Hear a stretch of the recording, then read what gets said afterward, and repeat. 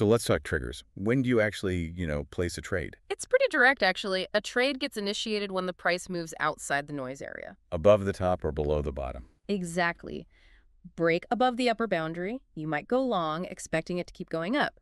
Break below the lower boundary, maybe a short position, anticipating more downside. Okay, simple enough.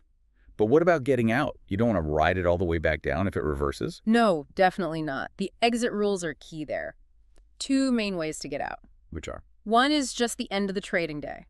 Close out the position, take whatever profit or loss you have for the session. Standard intraday practice. Right. But the other one is crucial. If the price moves back inside the noise area after breaking out.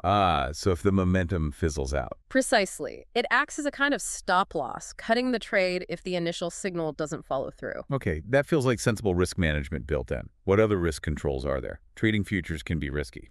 Absolutely critical.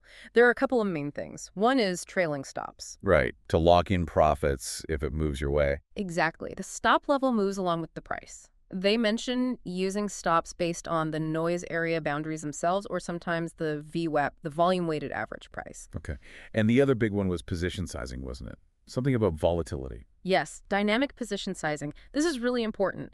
The idea is to keep your risk exposure somewhat constant. How does that work?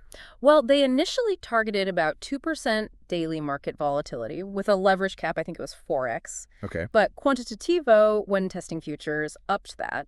They aimed for 3% daily volatility target with an 8x leverage cap. So if the market gets choppier, you trade smaller size. Exactly. Higher volatility means smaller position size. Lower volatility means you can trade a bit larger, all trying to keep that potential daily P&L swing in a target range, subject to that leverage cap, of course.